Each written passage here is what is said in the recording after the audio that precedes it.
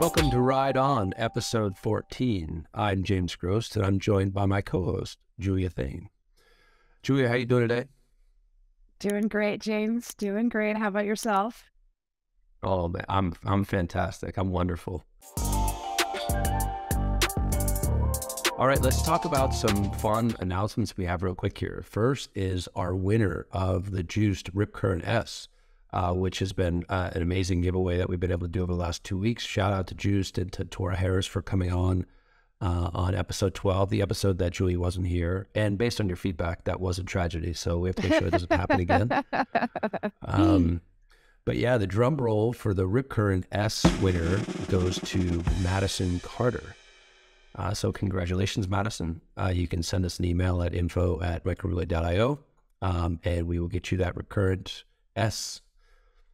The next announcement I wanted to make, Julia, was we have another giveaway. This will be for the Prodigy from Ride1Up, and we'll have the founder of Ride1Up on the show today to talk about the Prodigy, which is one of their amazing vehicles, as well as the Rift, which they just released, and the Rev 1 that they've more recently released. So we'll have the founder on today. Really cool story. Doing a lot of work. Ride1Up continues to kind of climb the leaderboard in sales, it appears. So really excited to have Ride1Up on later today. And yeah, that'll be part of the show. So that's all my housekeeping. Not going to talk about anything Micromobility Europe related or anything. Most of that news is at micromobility.io. But yeah, shocked. That's it on my end. I'm shocked. Ready for you, Julia. Yeah, I thought Ride of a Lifetime at least would come up, but you know what? We'll not talk about it. We won't talk about it. I mean, I could tease some swag right now, but I'll try not to. Okay, sounds good. This is the lowest number of announcements that we've ever had. However, I think these were some really high quality announcements, especially with another giveaway happening from Ride1Up. So with that said, James, on to the news. My first news story is about safety. So you might have to get your safety vest on here. Is it nearby? True. Yeah, it is. Yeah. Oh my gosh, I can't believe you have a hard hat here in bike too. Oh man, wait. There we go. We got to change up the safety prop, Julia. You thought I was going vest. Look at that. I've got you on your toes, Julia. I did. It's almost like you're like a Lego character. Like there's like different pieces that you can add on. What's next? Like train conductor? Yeah. I can't wait to tell the Micromobility crew. Julia thought I was pulling out the vest, and then I came with the helmet.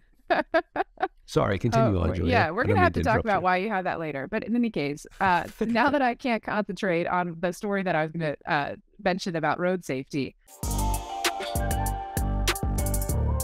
the big news is that Qualcomm is acquiring Autotalks. So Autotalks is an Israeli chip maker.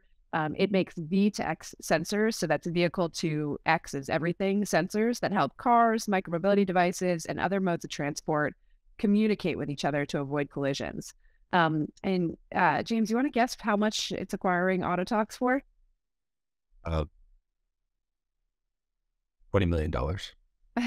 No, $350 million to $400 million. So this is almost a $500 million deal. Pretty big deal for Autotalks. Pretty big deal also for Qualcomm. And the hope is that this deal is going to help beef up Snapdragon, which is Qualcomm's mobility tech portfolio.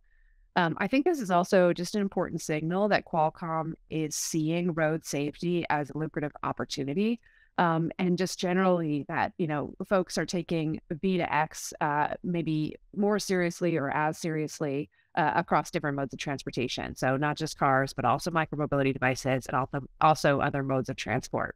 So James, now that you've got your hard hat on, what do you think of this story? How, you know, what do you think of this acquisition?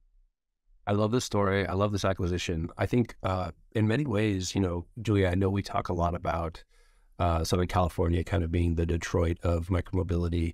And, you know, and Ride1Up, who we'll have on today, is actually out of San Diego as well. Although I think he's originally from Northern California via the Netherlands. But this is just this is a huge part of it. And I'm like so excited about this announcement. You know, Qualcomm is basically the Intel of Southern California in many ways, that, you know, this amazing chip company that could really revolutionize mobility. And this is definitely one of my dreams that I think is the much more optimistic side of safety, which I feel like we often don't get to talk about because we talk about tragedy and politics and other things. But I do really believe that a lot of what Qualcomm is working on with Snapdragon, a lot of what things like V2X represent, is this future world where like our kids are going to be like, wait, you would like walk on a sidewalk and like a car could just hit you, and there was like no way to basically stop that. And there was no way to actually allow you to talk to that car and that car to understand who you are and where you are in relative motion. So that's like this is like one of my big dreams, where there's like, I can't believe you would actually move around without more technology, without more of a sense of like, these big machines not being able to run you over. And so I think this is a very good move. I'm really happy. I think one, it'd be great to have Qualcomm on the show, but also a big challenge to the other chip companies and, how are they getting involved? Because it does seem like Qualcomm is starting to actually create quite an aggressive lead. And it's just, I think it's better when there's more competition. Yeah, it's interesting. I mean, first of all, I love this. SoCal is the Detroit of micromobility. I don't know that you've said that before, James, but that is very quotable. So let's just put a pin in that one. And then the other thing, Qualcomm is the Intel of SoCal. I'm not sure if they would love that, but they might. The point that I was going to make actually about Qualcomm is maybe it's just a different type of business that's getting into VTX sensors. Because when I was at Siemens, for example, we had a lot of VTX technology. So this might just be an indicator that there's a different type of tech company who's going, who's getting into V2X and is seeing the B2B, the business to business opportunity in terms of beefing up their mobility tech portfolio and starting to not just see auto manufacturers, but also other types of transport manufacturers as potential customers. So I think this valuation too of $350 to $400 million is, like, to me, fascinating and also quite high. I actually don't know that much about Autotex, but or Autotalks rather, not Autotex. But $350 or $400 million, I mean, is a significant amount of money. So I guess the other question too is where these chips are going to be manufactured and whether there's going to be some reshoring of this, or whether it's going to continue to happen wherever Autotalks actually manufactures their chips. So I would say agree, big deal. And I mean, of the acquisitions that we talk about, this is one of the larger ones that we've discussed on the show. Yeah, and I think the other call out from that press release was, I think Qualcomm, Snapdragon, their pipeline right now of deals they've closed with auto manufacturers is like, I think it's like on a $12 or $14 billion run rate. So this is a lot of what, of course, some of the biggest customers like Volvo and such, where they know they want to use the Snapdragon drivetrain technology and everything. But if you can layer on, of course, V2X into all of those deals, there's probably a pretty good bundling package there for Qualcomm. So it's big dollars. It's one of the areas of micromobility where I think it does allow us to talk about the interplay with cars specifically. I think is the most important thing. And it allows, I think, a lot of our micromobility companies in our industry to swim up market a little bit and talk about, because I think, even Autotalks did a lot of work specifically catering towards bikes with the VTX. We can show some of the videos. And so it's this cool area that I think we got to continue to talk about, Julia, where this, we have to live in harmony with cars. They're not going away by any means. And some of this stuff is super harmonious potentially to making, micromobility a lot safer. So yeah, there's big dollars here, and I think it's just the start. Yeah. And James, maybe before you get into launches of some of the vehicles, because I know we have a bunch this week, I might go through another news story and just take us to a different part of the planet, to India. The second big news story is that India-based Hero MotoCorp just launched Vita. So Vita is its electric moped subsidiary, and it's going to be debuting the moped throughout Hero's network of dealerships in more than 100 cities across the country. So I think this is actually just kind of amazing. I mean, first of all, that Hero MotoCorp has 100 dealerships in over 100 cities across the country. It's debuting its own electric moped, and it's starting to compete with the big competitor in India, Ola Electric.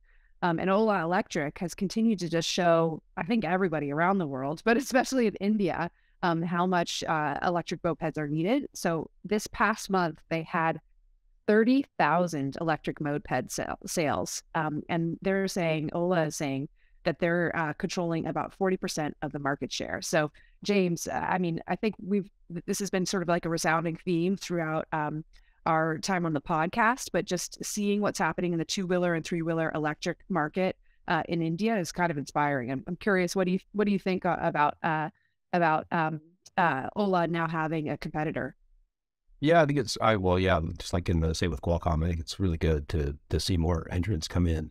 And yeah, this is like your wheelhouse, Julia. I think with all the things you're so intrigued by as it relates to two-wheel, electric vehicles and just global numbers. So yeah, this is like your perfect story.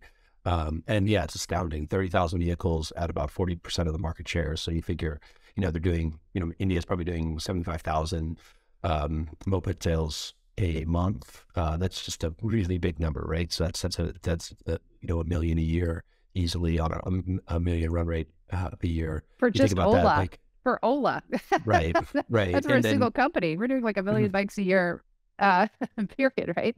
right. And these are clean vehicles, right? This is much better. You're getting a lot of like really probably poorly equipped gas and diesel, mopeds off the streets. So yeah, it's a really great story. I think we have to continue to watch it. I think we'll have a little bit of this at Micromobility Europe, but we do need to hopefully get some of these founders on the show to discuss this more. Yeah, and I think what would be particularly interesting to talk with them about, I mean, there's so many things, right? But like both the upstream and the downstream, Hero Motocorp, Ola Electric, just getting understanding of how they're doing manufacturing supply chains within India itself. And then for that matter, what was fascinating to me too is we have so many of these electric bike companies or other types of micromobility companies in Europe and in the US that are direct to consumer. You buy it online, it gets shipped to you. But we're talking about a company that has a network of dealerships across 100 cities or more than 100 cities in India. So they already have that interface with the customer in a real live physical location. So also interesting to figure out how that's going to affect maintenance, how that's going to affect things like battery swapping, how that's going to affect just the overall quality of the experience of the consumer in terms of buying and then using these vehicles. So maybe one other piece I'll add on to that story, James, and just to keep us in India for a minute is Zip Electric is announcing plans to deploy more than 10,000 electric delivery mopeds in Bengaluru within the next 2 months. That's a single city, 10,000 electric delivery mopeds in a single city within the next 2 months. So I think you're really starting to see, not just the broader adoption of electric mopeds in India writ large and for a variety of uses, but then you're getting some companies who are really taking advantage of the fact that they are available for purposes like, delivery. So, again, I think just a lot of really interesting trends coming out of India. I agree. So like just to play a little bit on our past episodes, Julia. So what we heard out of Wiz in New York City was there's about 70,000 potential delivery riders out there. Wiz, I think at the time when we talked to them, had a footprint of about 800 vehicles on the street. So this is like an order of magnitude, right? Just like one company in one city in India. I'm not actually sure how big Bengaluru is versus New York City. Probably more bigger population. But we do need to see these types of efforts. Yeah, I think in the U.S. I think this would be a great program for New York City to study how Zip is doing this. We do need this kind of scale. Like you could easily drop 10,000 e-bikes through a incentive program to delivery riders in New York, and it would have a profound impact, of course, on rider safety and on like some of the bigger challenges that New York is dealing with, like fires. So I think we have to really like these, and hopefully we can get more data. It's always a little hard to get this data sometimes out of India. It would be great if we had a little bit more of a first-person experience. So maybe we got to go there, Julia, or maybe we just have to do a better job trying. Maybe we got to go there. Yeah, this is my whole pitch. Remember, I think I pitched you on like a docu-series going to some of the different micromobility capitals of the world. We go to Mexico City, we go Paris, we go, well, actually, I don't know where we would go in India. It sounds like we'd have to do a multi-city tour. Yeah. We might even have to go to Denver. I'm like, what would you say is the micromobility capital of the U.S.? Is it LA? Do we get to be it, or is it New York? Yeah, 100%. LA. All right, I don't know. LA. You know, I have LA is LA. so sprawled, right? Southern California. Yeah. We'll just say SoCal. SoCal. The Detroit of micromobility, as one would say. I mean, let's just hope we don't end up like Detroit. But yeah, I think that's that is, great. that You've is the play. doomed us. Yeah. Oh no! Shout out to Detroit. Nothing wrong with Detroit. Okay, let's do some launches, Julia. So quite a few launches naturally coming up again. Yeah, I want to get your feedback on some of these bikes and other actually vehicles, not just e-bikes. But the first is a Razor, which, you know, kind of think of Razor, shout out to like my kids' kick scooters and what, you know, is basically synonymous now with analog kick scooters. They've come out now with a moped-style Class 2 e-bike. It's kind of got the fat tire focus. They're calling it the Razor Rambler 20. And probably the most distinct thing about it, and, you know, it's not, I don't really think of their acoustic scooters as being that cheap, but they're selling this at Best Buy for $999. So just a couple cool things there. One, you have this like, you know, brand that, Julia, one of our themes has been like, how do you follow someone through their lifestyle? We talked about that with Super 73. In many ways, Razor has this great customer adoption curve with younger people. If they can continue that up the chain, and then if you think about this price point at $999, you think about where they're selling it through, Best Buy, like you can kind of see like, oh, I wonder if this is just great, like kind of teenager, young adult play where maybe you still have your parents buying it for you or going to the store with you. So I really like this from Razor in that, and potentially, I don't know if that's their customer strategy, but I was kind of thinking about it like that. Yeah. So, you know, Best Buy for less than $1,000, you can pick up what is probably a very high quality e-bike. Any thoughts on that, Julia? Yeah, I mean, a couple of thoughts. Actually, one of the reasons I don't really ride scooters is because of my brother's Razor scooter. So when he was little, I tried to ride my brother's Razor scooter, like took a corner too fast, totally wiped out, ended up getting like really hurt. And then like I've never actually recovered from it. But all jokes aside, I think it's great that they have launched an electric moped style e-bike. What strikes me about this story is actually the partnership that they have with Best Buy to sell it through Best Buy. I'm fascinated to see like which e-bike companies are selling their e-bikes through which what's the opposite of a mom and pop? A big box store. So like Razor decided Best Buy. Some other folks are selling through Walmart. Other folks are selling through, you know, Costco. At some point, somebody's going to sell through Target. It's just, I think they're reaching out to different consumer bases. And so with this partnership with Best Buy, I think what Razor is acknowledging partially is that they have a similar, you know, customer base to Best Buy, but also that this is a piece of tech that people are going to treat their e-bike in the same way that they might treat the purchase of a TV. So I'm just interested to see how that plays out. But yeah, I mean, I think the other thing you mentioned around following the consumer from when they're younger and maybe have like nostalgia, you know, memories of Razor scooters, similar to how I did to getting them when they're older, might have kids of their own, is interesting. I would also say that this is just like an opportunity to just, you know, even people who don't know Razor scooters from before, just kind of show them something that might be interesting to them when they're shopping at Best Buy, and get to the customer in that way. Yeah, totally. And so, okay, let's see what happens here, Razor. And hopefully, if we're around a big box, Julia, we got to go check out check it out in the store. Next up is Heybike, which, you know, been around and made some amazing bikes. They're out with the Ranger S, which again has this style to it that I think is very common now. And you know, we're in the process of reviewing the Aventon Cinch, which has a very similar look and feel. And so, you know, just a really interesting bike, Class 3 up to 20 miles per hour. Heavier bike at over 90 pounds, which is impressive. But again, I think it's going for this kind of bulky, heavy, fast, but also like low to the ground and, you know, kind of easy to ride. So that bike's out. Also wanted to give a shout out to not an e-bike, but to Wuling Bingo, who has a tiny car that's out. This starts at $8,600 and comes at either 41 or 68 horsepower. It has 126 or 200 miles of range. And probably the funniest thing about it is it comes with an inflatable mattress in the back. So, you can really do whatever you want, I guess, in the Wuling Bingo. And yeah, I mean, what do you think, Julia? 68 horsepower, inflatable mattress in the back. Is there like I don't know, is there a tie in there or, I don't know. You ever bought a car with an inflatable Yeah. mattress in the back? Yeah. I try not to. I mean, it's not like a selling, like an extreme selling point to me. But yeah, I don't know. It strikes me as kind of a weird choice. The only thing I can think of is like maybe this is meant to be like a road trip car. I can totally see somebody, especially when you look at the images of it. This is a car that you take along the Pacific Coast Highway and you're just like, let me like post up and see the sunset and just like be on my inflatable mattress in the back of my car.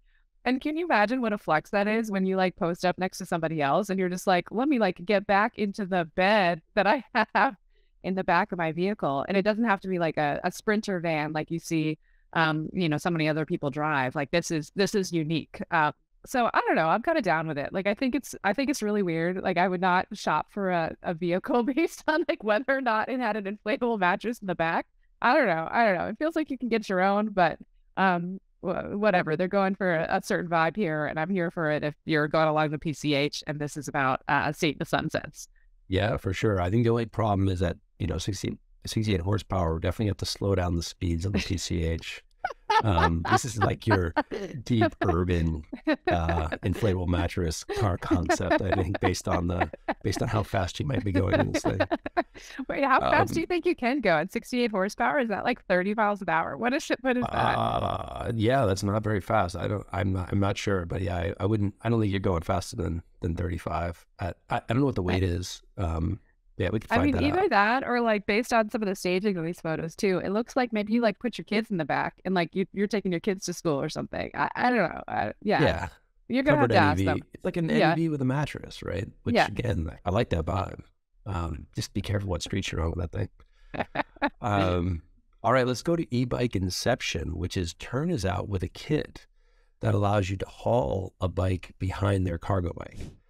Which again is kind of really cool. This idea that, I often will haul bikes in my van when I go camping and things like that. But can you ever think of a use case, Julia, where you need to haul the bike behind your bike? I mean, yeah, if one bike breaks down, you're riding in pairs or with other people, and being able to haul the bike behind your bike, definitely. I think the other thing might be if you want to start doing bike delivery by bike. So instead of, having somebody drop off a bike to your home with a car or van, you just bike it along. Or let's just say you don't have the parts that you need to do mobile bike maintenance, then you can grab the bike and bring it back to wherever the shop is. So those are some of the things I can think about. Would I use it? No, probably not. But they're just trying to brainstorm here. That's fair. Those are good brainstorms. Let's go to VanMoof. So our folks out of Amsterdam, our friends who we'll see at Micromobility Europe, they just released their S4 and X4. I think the way you would think about this is a simpler, cheaper VanMoof bike, which we haven't necessarily seen in the past. Generally, the bikes have gotten a little bit more complex and a little bit more expensive. But this bike is retailing at less than $2,500 US. And so it's more affordable than their 5 Series vehicles. And it's also a 2-speed gear hub with an adaptive motor support, which again is slightly, I think the last motor hub was 4-speed, if I'm not mistaken. And then in sort of the classic VanMoof style, though, I think they've done a wonderful job from a product marketing perspective, and the new colors really look nice, like really interesting. They look so good. Yeah, they look like so a stunning good. color.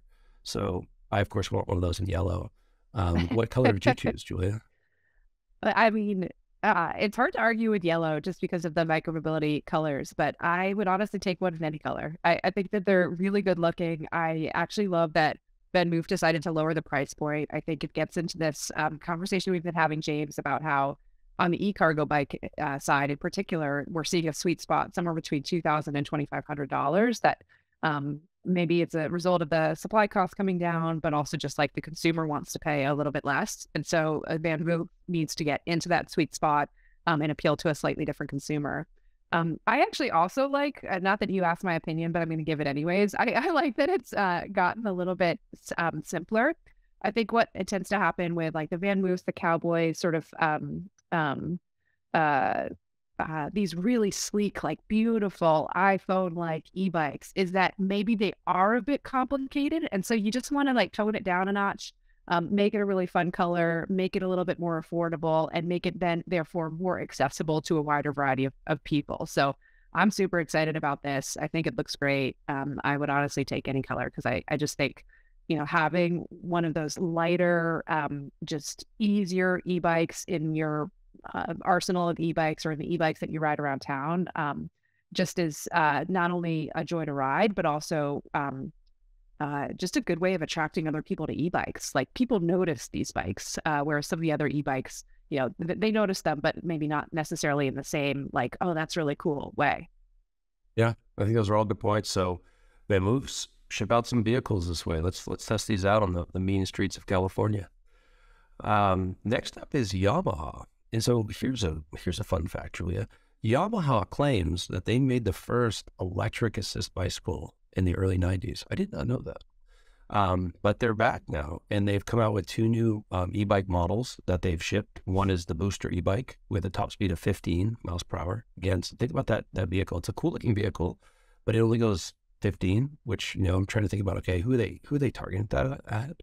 At 15, like, that's basically that trike speed or kid speed. Yeah. So I'm very intrigued by that. And then they have this, what they call their Booster pedelec, which is a top speed of 28, which is, of course, basically, much quicker at that class 3 range of speed. But they look cool. I like the look. I like to see Yamaha in the e-bike game as well. And again, it seems like they have a lot. I don't think about Yamaha in the e-bike game, but it sounds like they do have heritage here too and history. So I'm excited about those vehicles. Would you ever buy a vehicle that only went 15 miles per hour though? Not me. No, I wouldn't. It's too slow. I mean, it's too slow. Yeah. But what I will say is looking at the design of these bikes, I think you hit the nail on the head in terms of thinking that this is for teens. Like if I just see kind of how it's oriented, you could probably fit like 3 or 4 people on there. If you're not doing it like legally or whatever, you can get maybe a couple people on the back, you can get one person on the seat, and then get one person in the front. So I think this would be a super fun bike to have as a teenager, just to be able to like, ride around the neighborhood, ride to school, maybe give one of your friends a ride to school. So that's kind of how I'm envisioning it being used. And the other maybe target demographic is folks who are a little older, who don't necessarily want to go as fast, and who don't feel comfortable speeding along at 25 miles per hour or more. So yeah, I want to buy a bike that only goes 15 miles an hour, but I see a market for it.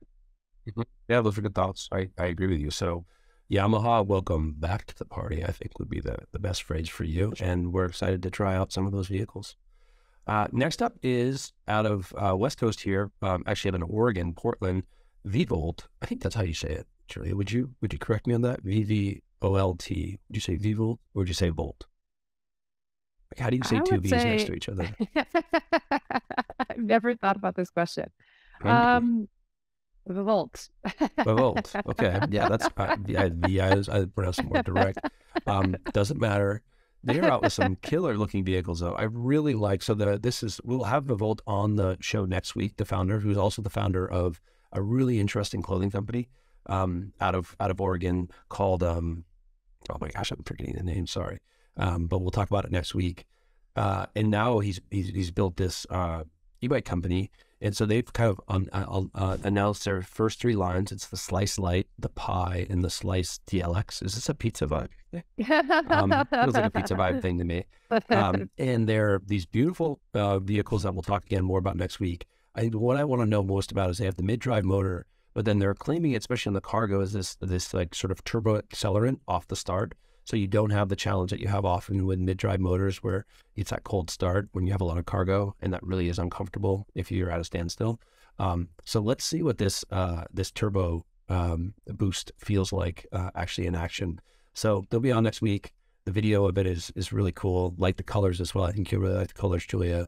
And yeah, that's another one again on the West Coast making some really cool stuff. And then finally, to kind of go back to the Wuling concept of riding, also wanted to give a shout out to a Chinese vehicle manufacturer, MG Motor, and they've announced their MG Comet, which is actually going to be built for India, Julia, in that market. And they're trying to build it as kind of the cheapest electric car. Again, in our parlance, I feel like this is much more of a neighborhood electric vehicle, the size and the feeling of it, and sort of the range and the speeds. But they're, how that might be very different in India. So the Comet is going to come in around $10,000, which is slightly more like than the Wuling that we talked about earlier. It offers about 143 miles of range, which is a little bit more range than we talked about before. So yeah, what do you think of this thing? Do you like it? Do you not like it? I mean, to be honest, I want to see all of these, I'll just say like out in the wilds. Like it'd be great to see them on streets where they're designed for that environment. And the reason I say that is because with these neighborhood electric vehicles, when they're paired or next to, cars and trucks in the US, they look really small. I mean, it just like looks somewhat out of place. When you go to Amsterdam and you see the neighborhood electric vehicles, they look completely at home. And I'm sure the same is true as they're launching these vehicles in India and China and in certain parts of India and China. And I would actually just love to see it because I think there is a use case for neighborhood electric vehicles. They offer so much in terms of weather protection. They offer more, ability to get more people in them, cargo, et cetera. They're at a lower price point. They, I'm sure provide some air conditioning too, if you're in a place where it gets hot. So I'm pro them. I think I just it's almost like hard for me to envision how they would look out in the street and how normal they would look out in the street. But certainly from a safety perspective too, just having neighborhood electric vehicles next to 2- and 3-wheelers is much better than having, a Ford F-150 next to 2- and 3-wheelers on a street. Yeah, and then I also wanted to mention that we had the latest podcast, our micromobility podcast from Oliver Bruce, had on the founder of oh my gosh, I'm forgetting the name now. Can you help me, Julia? No. I have too many things I'm trying to coordinate in my well, hey Oliver, Julia doesn't listen to your podcast. Sorry. I was like, don't call me out here. Microlino. And his name is actually Oliver Obiter. And so he told the story on our latest podcast. So definitely, go to micromobility.io, check out our latest podcast because Julia clearly doesn't listen to it. So many viewers. But that thing is cool, Julia. I really like the Microlino. And have you seen the Microlino? No, I haven't. Okay, yeah, you got to check out the Microlino. Hopefully, we're going to be riding them in Amsterdam in a couple weeks. It's got the door that opens in the front. It's just really like a clever concept and cool. That's and I know that the story is also just beautiful, and it's been a struggle, and they've been trying to get it up, and it's now shipping. So yeah, that's a shout out to Microlino because we need some of those out here in the US as well. Yeah, definitely. So Julia, I'm excited that we have the co-founder of Ride1Up, Kevin Duggar, on the show today. Kevin comes from a bio perspective from Northern California, and in Davis, which again, for us California folks, we know how cool of an area Davis has been for, sort of innovative thoughts around cycling for a long time. And as far as I understand, Kevin, you have quite a bit of background over there in Europe from sort of a lot of inspiration via the Netherlands, which is also super, super cool. So today, let's talk really quickly about the Rift and the new bike you have there and, what it stands for and what you're trying to accomplish with the Rift. Yeah, the Rift is kind of a start. That the Rift and our Rev 1, our moped bike, are a start of us offering more of the bikes that a lot of Americans want to see, and bringing our mindset and our democratization of pricing to e-bikes to the market. So we, as you notice, probably us in the market compared to other e-bike companies, other micromobility companies, we try to offer product first, really product value models. So, we make and build and design our bikes around as much as we can get the consumer per dollar as any other company out there. And especially any other American-based company that, offers the level of support and focus on the customer that we do. So that's what the Rift is for us. It's a new style. It's something different. It's actually pretty common, or it's not too unique in the marketplace, as it's, there's a lot of kind of fat tire options, but we still brought more versatility, more functionality, we think, to it, and a massive amount of range. So it's something for a different type of buyer than we've typically had. It's a nice, safe, comfortable, large, I'm not actually a fan of these fat tire models or fat tire bikes, but we can't only design bikes that I would like. So that's so we have to kind of go with what a lot of other people would like. And we don't expect it to be our biggest model, but it is, again, it's something where we want to bring our vision of how we provide e-bikes to people to a larger audience, to more types of buyers. And let's talk about your audience there, Kevin. So, and let me compliment you on what I do see is you are striving hard for, trying to make the most affordable e-bike possible, while also, adding little features like the 4-piston hydraulic brakes, where a lot of people, I think, at your price point are going with like 2-piston hydraulic brakes. So there's things you're doing that I think I'm hoping the customer will notice. But with your customer, how much are you selling to the American audience versus international? And also, let's just talk, we're going to give away the Prodigy. So I'd love to talk briefly about the Prodigy as well. Yeah, sounds good. So we don't really sell internationally other than Canada, and that's maybe 1 to 3% of our sales. The Prodigy is that same sort of thing, and a value that you can't find anywhere else, and something that other people are making. It's a Class 3 kind of high-end build all around, but especially with this German-made motor and drive system that is reliable. It is powerful. It's quiet. It's extremely smooth if you've ridden these, and hopefully soon you'll get the chance to if you haven't. But at a price of $23.95 or $22.95, depending on which model you get, and if you get any sales or anything, it is a fantastic bike. It's a little bit more of a European design. So sometimes, it's more, if you look at the overall look of the XR, the ST that we have, it's more of a kind of sleek commuter that is less aligned with the Rift. It's in the complete opposite direction of that bike. But is it fair to say that's the bike you would ride more? That is one that I would ride more. Yeah. Yeah, that makes sense.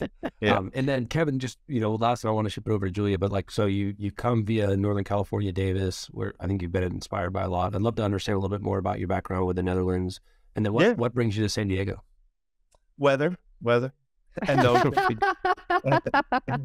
can't be the answer. There's got to be something else too. No, the ocean, the weather, the lifestyle over here. I had been in Northern California for a long time, and Davis is a great place where I grew up on a bike and didn't have to own a car, or even when I did, it was a family car that I would almost never drive until I was 26 or so, because you can get by in that town without a car. But yeah, I got started with bikes. We grew up on bikes, so that's how we got around. We would go back to Holland every year, where my family lived until the grandparents passed away. We'd go back every year since I was a little kid. So that was it was interesting. It's just seeing Denmark and Holland and how people get around and how they live and how they deal with the environment around them. It changes your perspective on what's normal and what's efficient, fun. Like it makes people are happier, it seems like, or in the community around them is better off. There's less noise pollution. There's less, angst and road rage and issues, and kids can get around safely. There's all these things that are improved downstream that you don't realize when you don't have the whole town infrastructure and society planned around shuttling people in these 3,000-pound vehicles. And it's not something that we can shift to easily as Americans, because the planning is, we built most of our towns post 1940, so they were all car-centric design. So it's we have greater distances between things. It's not easy to go. a lot of places you move to or you visit in the U.S. I didn't bring myself water, so my mouth is getting dry. Sorry. But a lot of places you move to and visit in the U.S., it's so there are 3-lane roads, 4-lane roads. The speed limits are 50 miles an hour. It's really difficult to bike. I mean, the biggest inhibitor, I think, of micromobility in most places is safety and comfort. And really, it's just people don't feel comfortable getting on a bike in most neighborhoods and trying to go, it's stressful because cars are flying by 50 or 60 miles an hour. You just can't do that.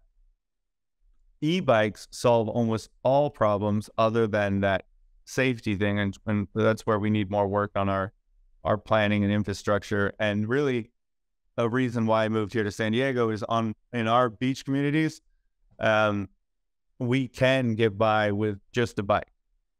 We have the option too, but if you go to a lot of communities, it's not possible even. Yep, agree with that. And as a fellow living in Encinitas, I think that's our goal with these beach communities is to make them safe. And yeah, Kevin, you got a fellow safety advocate. I was going to say, James, when does the hard hat come back on? You start talking safety, I get excited. Yeah, Kevin, Julia, take us home. I was going to say, Kevin, please don't encourage him. This has been like the entire episode has been James in a fucking hard hat. No, Kevin, I just want to say I appreciate the way that you started out this interview, which is talking about the democratization of the e-bike. We actually haven't had a single founder who I think has said something like that. So it's pretty cool just to hear you talk about the price point, getting value, but also figuring out how you can get additional customers. Maybe the one question I have for you is it sounds like, it sounds like from your description of the various bikes that y'all are putting out there, that you're not necessarily looking for one customer who's going to own multiples of your bike, but rather for many customers, many different types of customers who are going to own just one of your bikes. So is that the strategy? Like, how are you all thinking about this? Do you want customers who have multiple Ride1Up bikes, or are you looking just to get the entire family or the entire friend group on the bike? Both. Okay. Yeah. No, I mean, there are people actually that own our, I've seen a number of customers who own Ride1Up bikes, and then we released our Rev1, for example, which is more of a motorcycle moped-style bike.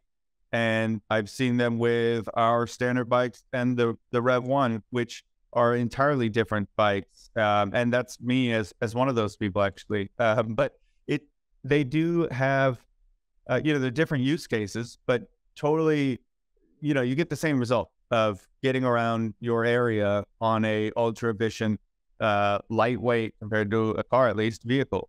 And it's been fun, I mean, the Rev is a ton of fun, more fun than I thought it would be when we were working on that project.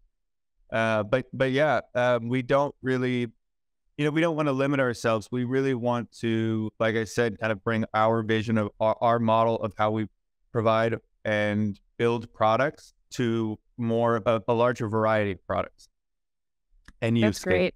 Yeah. And Kevin, I mean, I would hope that you would ride your own bikes. So I'm glad to hear that you own some of your own bikes and mopeds for that matter. But maybe one other question for me, and then I'll turn it back over to James, is if you were going to buy a bike that wasn't your own, which bike are you looking at, or which moped, like which micromobility vehicle? Canyon, probably. Their Grail is really nice. That's something I've liked. Yeah, I mean, more as like, the one area we're not in is kind of higher end recreational e-bikes. The Canyon Grail. Okay, good to know. Yeah, we don't, we haven't gotten there yet. These are bikes that, we don't have any really good electric mountain bikes, for example. I mean, we have our Prodigy XC, which is a trail bike, but it's not going to take you on downhill, kind of hardcore mountain bike riding.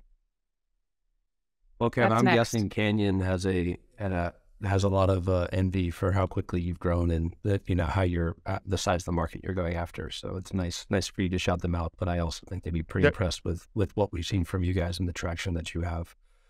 So, hey, thanks for coming on. Thanks for being the first guest to ever dial in from a phone. And not, actually, it doesn't look that bad. So, Computer was not shows when working you get things for done. Yeah, no, you made it. And we'll have you back on. And yeah, congrats on all the success with the Ride1Up. And we, look forward to continuing to follow along on your journey.